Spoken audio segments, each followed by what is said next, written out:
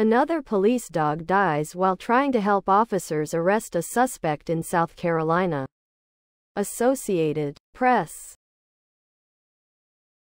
For the second time this month, a police dog has been bleeped while trying to help arrest a suspect in South Carolina.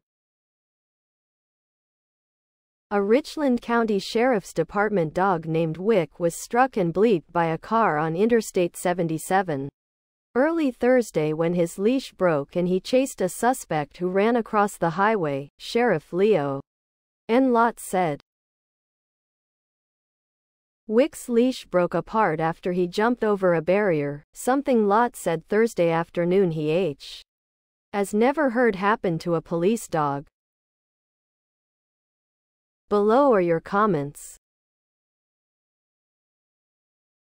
I can understand the profound sadness that occurs when a police dog dies in the line of duty. Officers know these dogs will do anything for them.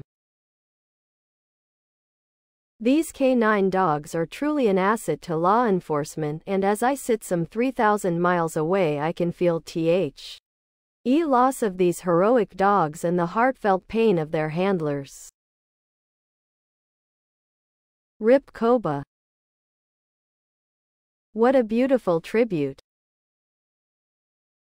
Thank you Koba for your fearless service. Prayers for your team and handler.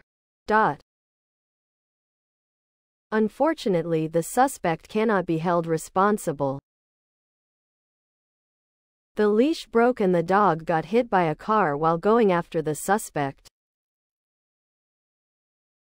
Wick was trying to do his job.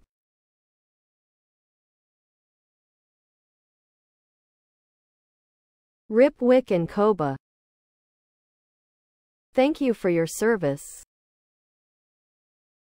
Please subscribe to my channel. And if you like it, please thumbs up.